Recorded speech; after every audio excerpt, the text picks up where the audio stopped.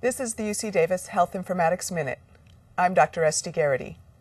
Be careful what you wish for, because it might come true. If you're like me, for years you've been wishing for more data. It seems like just yesterday that I was fascinated by a 1 gigabyte flash drive and all of the information it could hold. But now we're in the age of big data, and we're talking really big data. In 2012, big data sizes were ranging from a few dozen terabytes to petabytes in a single dataset. Data sources are all around us.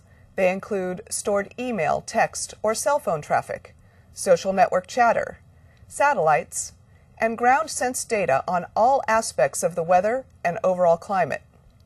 In health, we have massive datasets in genomics, digital imaging, and our electronic medical records. So now that we've got our wish, what are we going to do with it?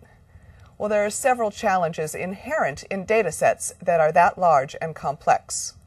They're difficult to process with current database management tools. And imagine how hard it would be to try to share these kinds of datasets. It's been said that working with big data requires massively parallel software running on tens, hundreds, or even thousands of servers.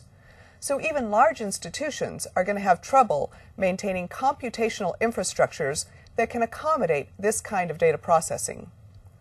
One promising solution to address this challenge is cloud computing, which takes advantage of dynamically allocated computing resources over the internet.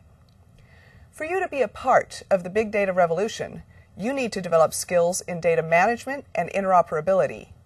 You should learn about Hadoop, a free and open source framework for storing and processing massive amounts of data, and attend other vendor-based training opportunities. And importantly, you should cultivate your team working skills, because you will be working side by side with computer scientists, mathematicians, and statisticians, to name a few. So, is big data worth the effort?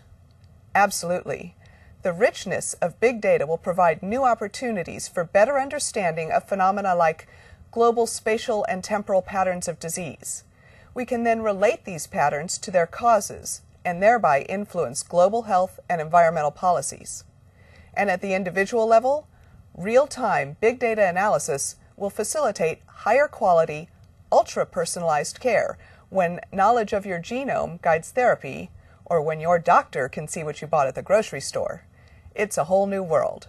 And that's the big deal about big data. That's my opinion. I'm Dr. Este, Geraghty.